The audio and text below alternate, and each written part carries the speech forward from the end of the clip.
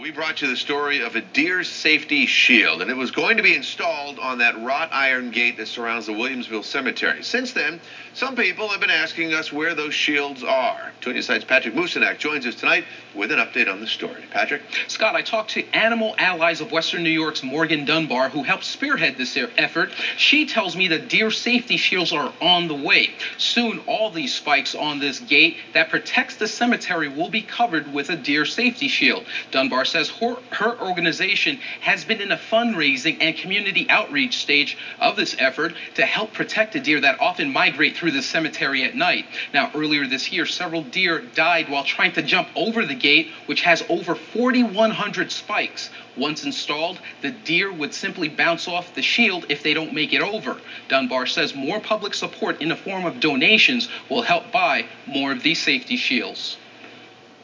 If everybody actually said, I can handle one spike covering, we would have this covered in no time.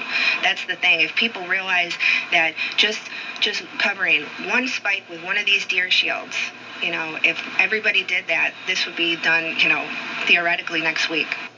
Dunbar says so far over $7,000 have been raised, and about 600 deer safety shields will be installed on Saturday, September 24th. Now, we will post all the important information on how you can help out as well by purchasing your own deer safety shield on our website, WGRZ.com, in just a few minutes. Patrick Musanak, Channel 2 News. Hey, Patrick, thank you for that story. And, many times we cover stories about accidents.